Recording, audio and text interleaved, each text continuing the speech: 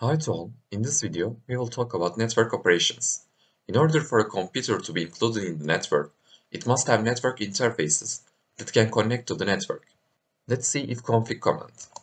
Man ifconfig. This command can be used to configure network interface cards. In this context, you can view the installed network cards and configure them as the system allows.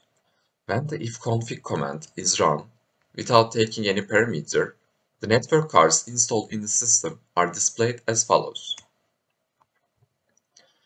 This output contains important information such as network card deleted, IP address, net mask, broadcast address, and MAC address.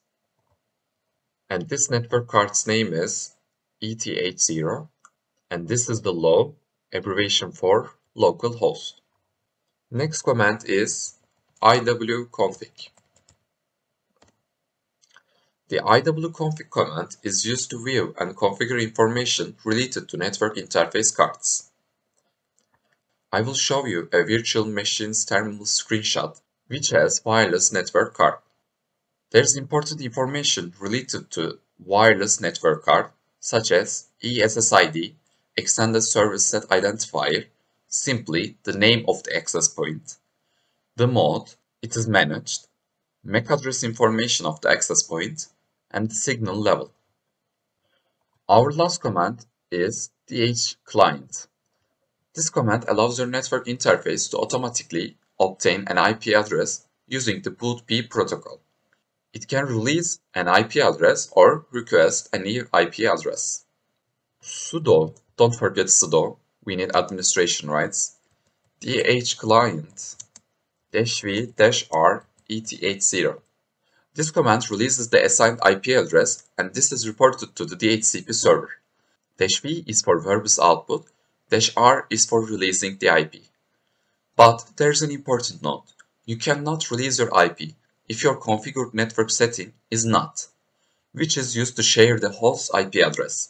Instead, my current network connection is breached, so that I can communicate directly to the network and the DHCP server. We can check if our IP is released or not by typing ifconfig. See, we don't have any IP information here, and we don't have an internet connection neither. There is no internet connection. So, we can request an IP address from DHCP server. In order to do this, type sudo dhclient -v eth0 ifconfig eth0, and now we have an internet connection. Let's check. And yes, we've just acquired an IP address from the DHCP server.